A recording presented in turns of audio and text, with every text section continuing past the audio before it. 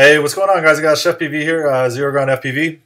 I wanted to show you guys a quick rainy day project that I just did today, thanks to teammate Crux, Ryan Taylor. Thanks, homie, for the idea, obviously, and sparking the whole what I could do today. So we have a 3S Lipo. We have the wall plug that came with our Weller WPS18MP. This is a horrible iron to be working with as a main iron. Very, very bad. It's only 18 watts, and if you don't understand what wattage is, you need at least 30 to 40 watts, I'd say, and a good 60 to 90 is ideal in soldering major components like XT60 connectors. And the wattage can be related a lot like the amps in a battery. So your soldering iron, you want to have a lot of wattage so it can push more heat back into the tip as you use it. You literally use the heat from the tip as you solder. So every time you take solder off, it takes heat. Every time you touch wires, it takes heat. And the amount of wattage determines how quickly and how stable it can keep the heat as you solder. So if you're having problems getting solder to flow properly, it's probably because it's a low watt iron on a very high dissipating heat like wire, like a large 12 gauge or a big brass fitting on an XT60. So, but that all being said, that's a whole nother discussion. This Weller iron that I've had sitting in my box for a while has always been my portable iron, but I've had to use a wall plug. Recently, Crux, a couple days ago, said he threw a Lipo 3S pack on one, and a Lipo 3S is 9 volts, 9 point something, so we knew it worked.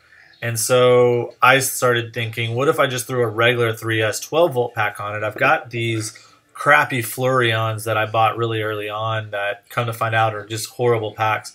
But I use them for ground stations and powering different things. So why not just be able to use this to power this in a jam out in the field? So I drew back on something I did a long, long time ago with an LCD screen, which was I took the wall plug and I cut it close to the wall plug because I don't need very much there, and put an XT60 on both ends. So now I can plug this end into the 3S battery, and the barrel plug is now powered, and I can now plug that in there, and you'll see how quick this thing heats up from cold while we talk. So when it turns green, it's ready. So now I'm powering this thing off 12 volts. Now I've let it sit here on the bench for about 20 minutes with this 12 volt battery hooked up. It's fine. It has not burnt anything. There's no extra heat. So I'm assuming the components can handle the 12 volts. Most 9 volt items out there will handle 12 volts just fine. That being said, I would recommend using 9 volts and only 9 volts. However you want to achieve that, and there you go, it's green. What was that, like 30 seconds? I now have an iron that's ready to go. In fact, I'll show you. Got a board right here. We'll melt some solder. Woo, there you go. Let's see. Let's see if I can get it close enough for you to... There you go, it's melting the solder just fine.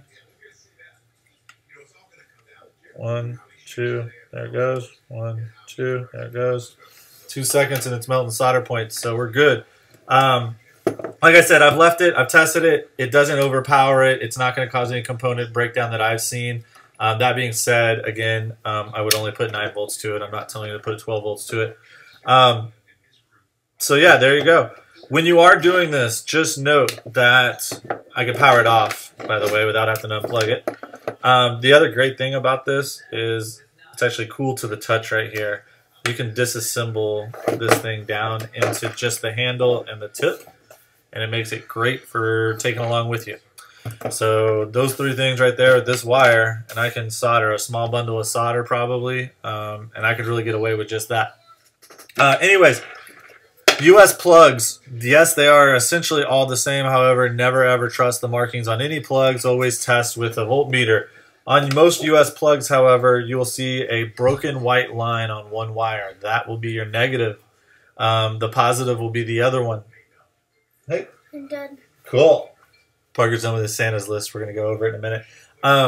And always just check the polarity. So what I did was I plugged this thing into the wall to begin with, and then I used my voltmeter and I checked the barrel. Inside the barrel was positive as normal. Outside was negative again most of the time. And so that's how I determined my wires. I then cut the wires. I then plugged them into the XT60 on the battery and then checked the barrel again with them hooked up the way that I thought they should be. Sure enough, they were. So then I soldered all the plugs on. I didn't show you guys soldering plugs because you guys can figure that out. But there you go. How to turn a Weller WPS18MP or any kind of 9 to 12 volt battery, our DC operated hand solder into a field kit. All right, guys, fly safe, fly smart.